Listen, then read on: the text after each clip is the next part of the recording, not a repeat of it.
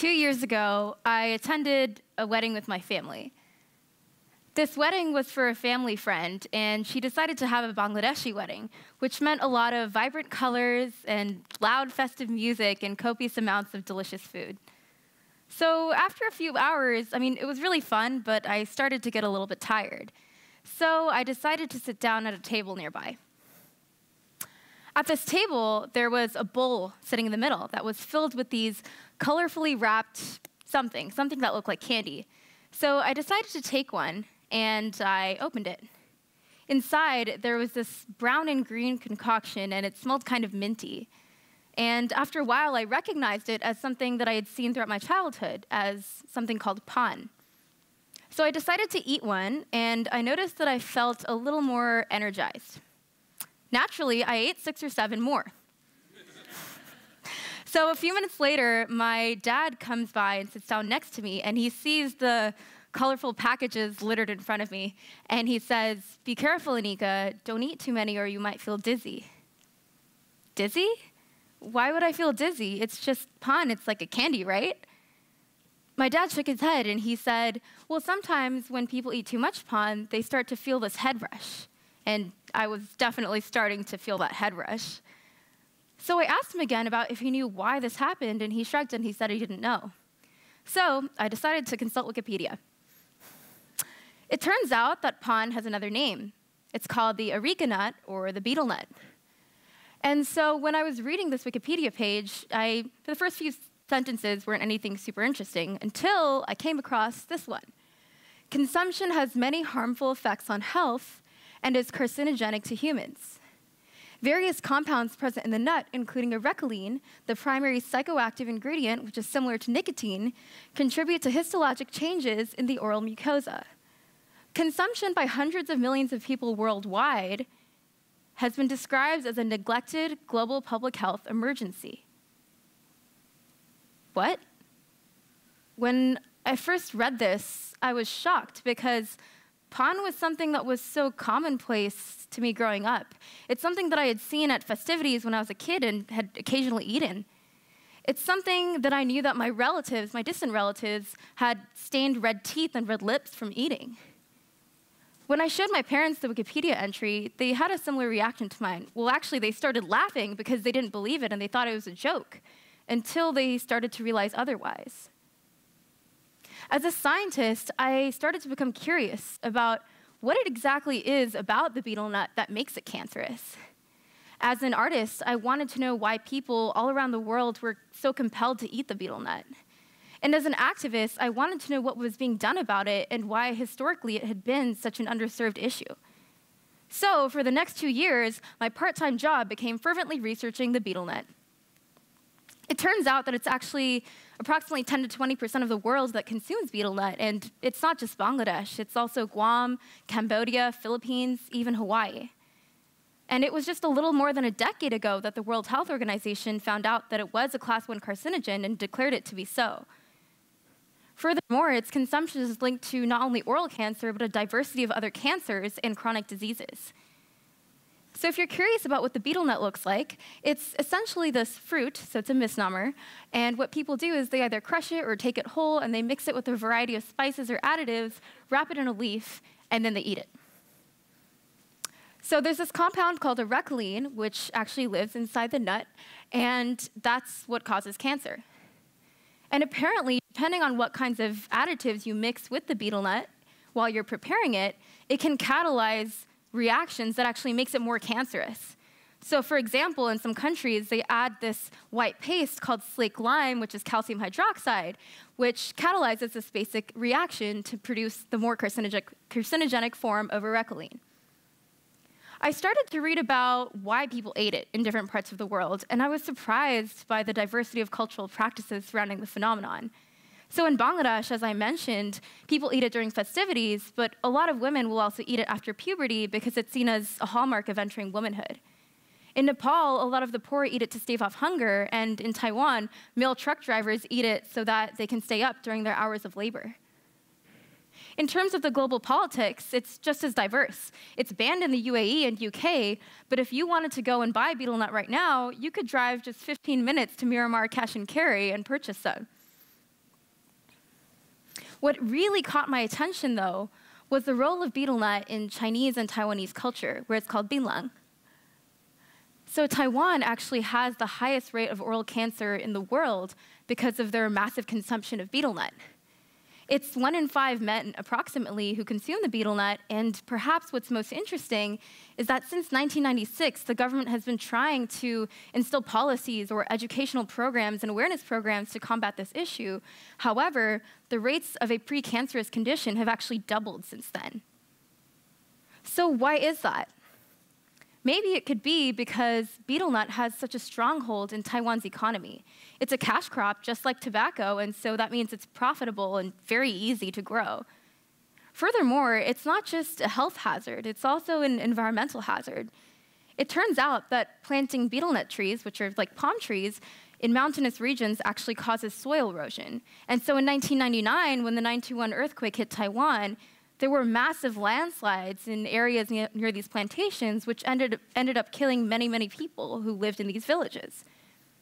Furthermore, there's a really, really interesting phenomenon in Taiwan specifically about binlang shishu, which is betel-nut beauty, as you can see an image here on this slide. So a betel-nut beauty is a woman who usually comes from a more disadvantaged community, and oftentimes she'll go into working in the betel-nut industry after high school. And these women sometimes dress promiscuously so that they can attract more attention from their customers, who are usually male. And so because of this association with sex work almost, the consumption of betel nut is a very controversial issue in Taiwan.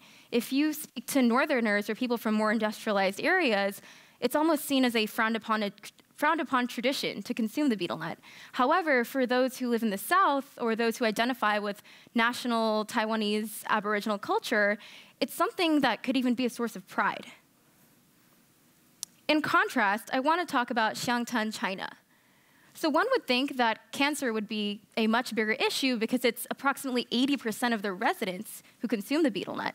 And it's not just men, it's also women and children, and they start consuming betel nut at a very young age. Furthermore, it's interesting because they consume it almost because it's a social lubricant or a breath freshener, so for completely different reasons. What really caught my interest was this discrepancy. The fact that so many more people in Xiangtan, China consume the betel nut, yet they have one of the lowest rates of oral cancer in the world in regards to countries that consume betel nut. So I started to look more into the issue, and I found out that apparently they prepare it a certain way in Xiangtan, where they use a dried version of it, and they have some other unique additives that are localized to that region. And so I started wondering, maybe it's because they prepare it in a different way, and that's what makes it less cancerous. So obviously at this point, I had become very, very invested in this issue, and I started to wonder, what can I do about it? What can I, a first-generation American with a weirdly personal connection to this issue halfway across the world and a rudimentary capacity for speaking Chinese, do about it? Something that I want to focus on today is the universal nature of this question. What can we do about the injustices that we hear about or read about on the internet that are occurring halfway across the world? What is our role in forming a more just society? What is our role in doing that, and how do we go about it? So unfortunately, I'm only 22, and I don't really have the answer to this question yet. However, it's something that I've been asking myself a lot recently, and I just wanted to take a few steps back and share some of my ideas about how we, as citizens of the 21st century, might go about a new form of change-making. So for me personally, 2 key barriers to driving change in society are jargon and dogmas, or the status quo, about knowledge. So by jargon, I mean the kinds of terms or language that people use in different fields or different academic disciplines or jobs to describe their work. However, as someone who has worked in different disciplines, something that's very sad to me is the fact that jargon can serve to be an artificial barrier between not only people in different fields who are trying to solve the same issue, but also between people who have degrees and maybe those who have never had the opportunity to attain those degrees or further educational training. Furthermore, what I mean when I say dogmas about knowledge, I mean I believe that sometimes society has this notion that the only people who are qualified to create knowledge or propose solutions are those who have degrees or who are professors, scientists, policymakers, doctors, you name it. But what about the rest of the world? What about the people who live through these issues? Couldn't one argue that because they live through them, they have a deeper cultural knowledge and experiential knowledge of these issues that someone sitting in an office hundreds of miles away can never have? And so another question that I've been asking myself a lot recently is, how do we democratize who has the power to imagine these solutions to pressing global issues? How do we make invisible kinds of knowledge more visible? Meaning, how do we harness the power of technical knowledge that a scientist might have with the cultural knowledge that someone living in that region might have, or the experiential knowledge?